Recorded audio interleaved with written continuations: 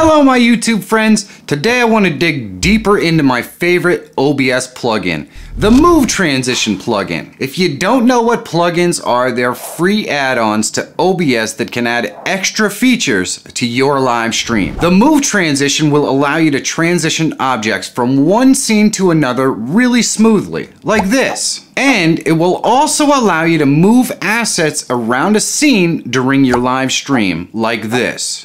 So let's get to it! My analytics say that 80% of the folks that have watched my content haven't subscribed. So if you ever got anything from any of my videos and you like what I do and I have helped you in the past, then do me a big favor and subscribe to the channel. And why not click that bell so you don't miss any new content? The first thing we need to do is install the Move plugin into our OBS. The links are in the description below if you want to follow along. Here we are in the install page for the Move Transition, and the version that I'm installing is 2.2.1. Yours may be newer, but they should work the same. And if I scroll down here, there are some instructions on how this works. We're just going to click the download in the top right, and you can download the Windows installer, the Windows zip file, or the Mac OS install, and of course there's one for Linux here as well. I'm just going to download the Windows installer. It's the easiest one to install, and once I put it on the machine, I just double click and I install it. This will come up on Windows. You can click here and click Run Anyway, and it's just going to come up to install. It'll ask you where the location is for your OBS. You just want to make sure that you give it the correct location, and then just click Next through the install, and you should have the Move install completed. That was easy. Now let's see how to configure the Move Transition. Here we are in OBS, and I'm just going to set up a simple scene. This is my main camera. I'm going to crop it using the Alt and dragging the edges here to make this box a little more tight, and we'll resize it just a little bit. Then I'm going to go click the plus under sources for this scene, and I'm going to add a media source, and I think I'll just call this media 1 and click OK. Now I'm going to browse to a file that's on my computer that's just a video file. Now this doesn't have to be a video file. This could be anything. It could be a guest screen, or it could be some sort of tutorial you're doing. Any input will work on this. Now I'm going to resize this, and we'll put it over here. We'll resize this and move it into place, and that looks pretty good. So now we have our first scene set up. We're gonna go into scene 2, and you can see my video capture device already has my camera in here, and I'm just gonna place this somewhere on the screen, and I'm gonna go to plus, and I'm gonna add that same media source in there, media 1, the one we just created, and I'll resize that and place it wherever I want on the screen here. And now I'm gonna add another media source once I get these windows organized. I'm gonna click the plus and go to media source. I'm gonna call this one media 2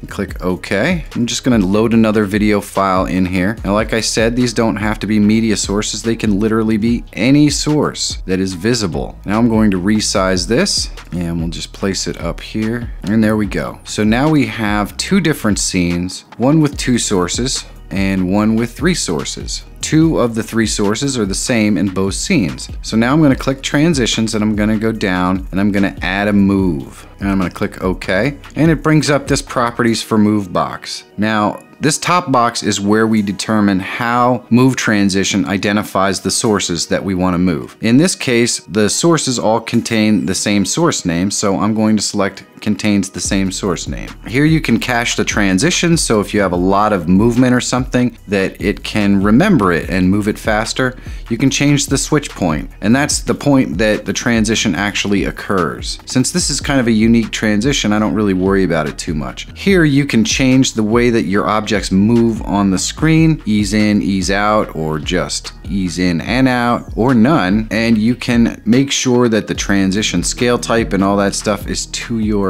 needs. And then there's the curve for the way that your objects are going to move around the screen, and you can adjust that. Now we're going to move to appearing items, and this is going to be how items that are going to appear on your screen are going to come in. And I'm going to change the position to the right because that's where the box we're moving in comes from, and you can adjust the type of transition that you want to move. I'm just going to keep none here, and then disappearing items. How do you want your items to disappear out of the screen? In my case, once again, we have that item on the right, and I want it to disappear to the right. So I'm just going to select the position as right, and we can preview that, and you can see it A switches to B by disappearing off the page to the right. So how is this gonna work? Well, let's click OK, and here we have our first scene. If I switch to the second scene, you can see that that third box will just pop in from the right, and the other two boxes move seamlessly from one position to the next.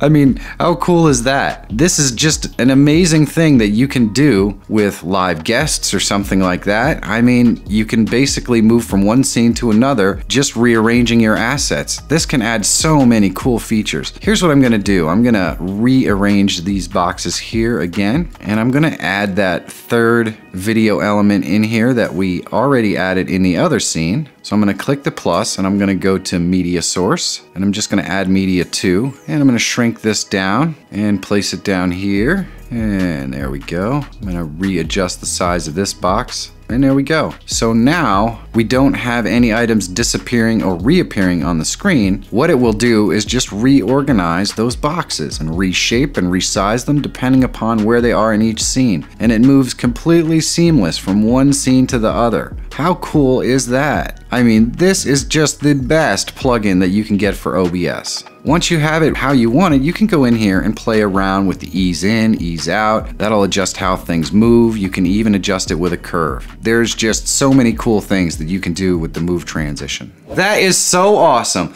But you can do more with the move transition by moving stuff around a scene as well. If this video is helpful, please take a moment and click that like button below to let YouTube know I'm doing a good job. And now back to OBS. Now this is a really cool aspect of the move transition. And what it means is, as you can see on the screen, I have a background that might be part of a tutorial, and then I have my image on the screen as well, down in the bottom left-hand corner. So I'll select my image, and I'm gonna click the Alt key and drag these edges, make the box a little smaller, and move it down here into the lower left-hand corner. Now what I wanna do is I wanna right-click on my scene and go to Filters.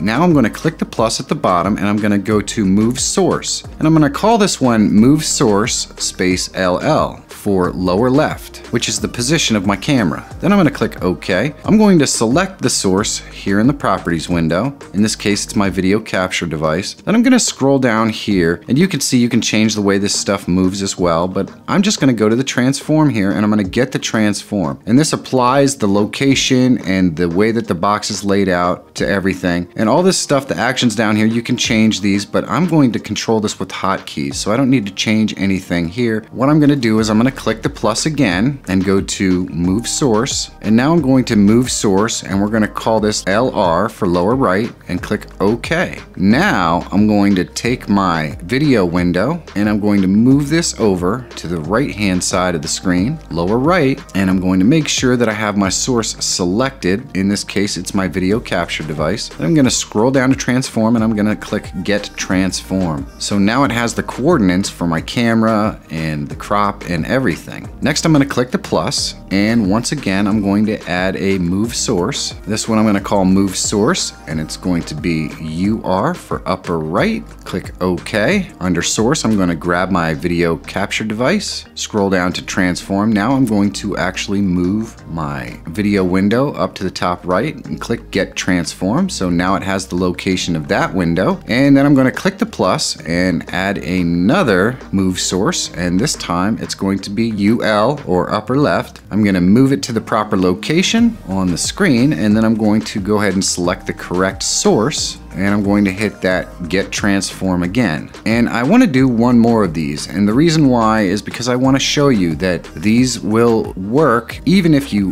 re-transform your window. In other words, you change the size or you adjust the crop. So I'm going to go back down here, and I'm going to click that plus once again and go to Move Source, and this one I'm going to call Middle and click OK. Now I'm going to select my video capture device as my source, and I'm going to click Alt and drag these out so my window is no longer cropped. And then I'm just going to resize it to the center of the screen here. And you can see you can adjust and resize it any way you want. I'm going to move it into the center of the screen, and that looks all right. I'm going to scroll down here and click Get Transform. So now that's locked in, and I'm going to click Close. Now we have all the spots we want our camera to move. We're going to go down here to Settings, and we're going to go to Hotkeys. Now all I need to do is scroll down and find those filter entries. And of course we're working in scene, so they're right here. And I'm going to select each one and assign a hotkey to it. And I just do this on the number pad with keys that actually represent those locations. It makes it pretty easy. Once I do that, I click apply. And now when I go out, when I click those hotkeys, you can see my camera moving around the screen in a really smooth, cool fashion. And you can select any hotkeys you want to move your camera around the screen. And it doesn't just have to be a camera, it can be literally any scene object.